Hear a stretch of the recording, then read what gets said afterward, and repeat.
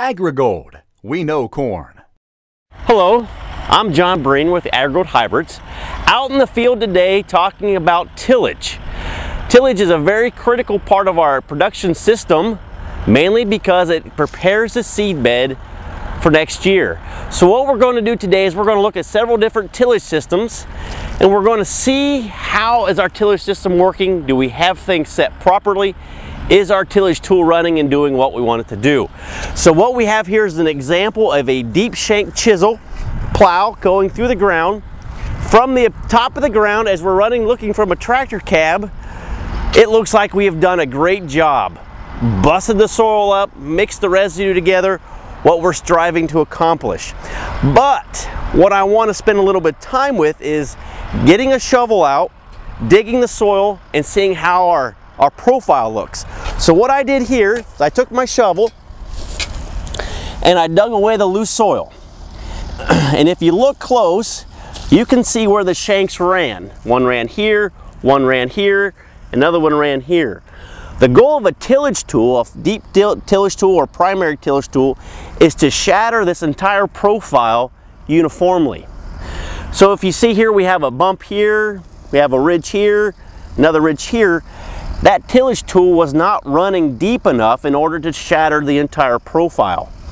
So just by looking at the soil surface, we think we've run this tillage tool maybe 12 or 14 inches, but when we measure it, we've only run this tool about 8 inches deep.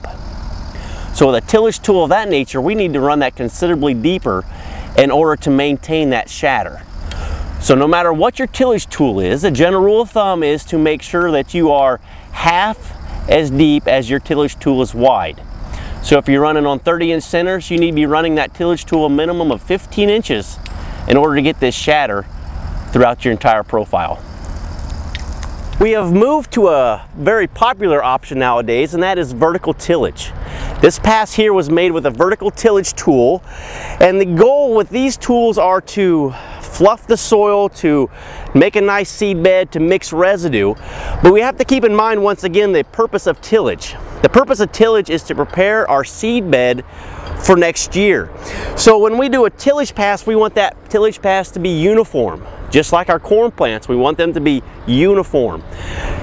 When we have on uniform in our tillage depth, on uniform in our soil profile, that means our planter's going to have on uniform environment to plant into. One's going to be shallow, one's going to be deep, and that's going to lead to some uneven emergence and uneven plants next year. So we are already setting the base for next year.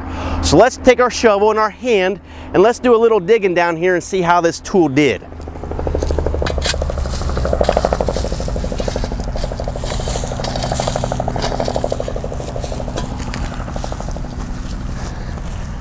So this tool went through, and as we can see right here, this tool left us ridges. Now, if this is the only pass we make or another pass in the spring, our corn planter is going to have to maneuver these ridges, trying to get low spots, high spots, hard spots, soft spots, and that's going to lead to some ununiformity when it comes to planting depth, planting soils, and conditions for next year. So take a minute, get off your tractor seat, do a little bit of digging and see how that tillage tool is doing so that you're not harming your yields for next year. So we're running our tillage tool. From a tractor cab, it looks like we're digging deep. We're doing a lot of disturbing. Things are going the way we want them to go. But the question I ask many growers is, how deep are you going? And I get the usual answer, oh, I'm running 10, 12 inches. But are you really running as deep as you think?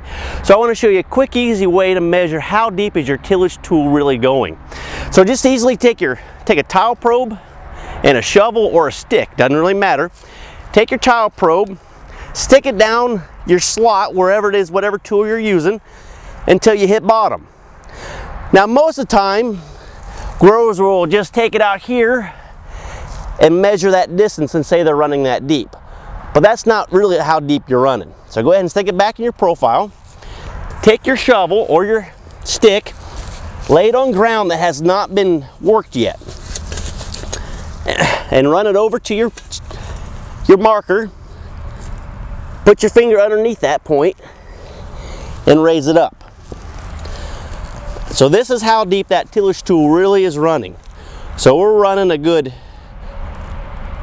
probably a 12 to 14 inches deep, whereas maybe you thought you were running 18 to 20. So this is a real quick, easy way to determine how deep am I really running, to follow that principle of half as deep as your tillage tool is wide.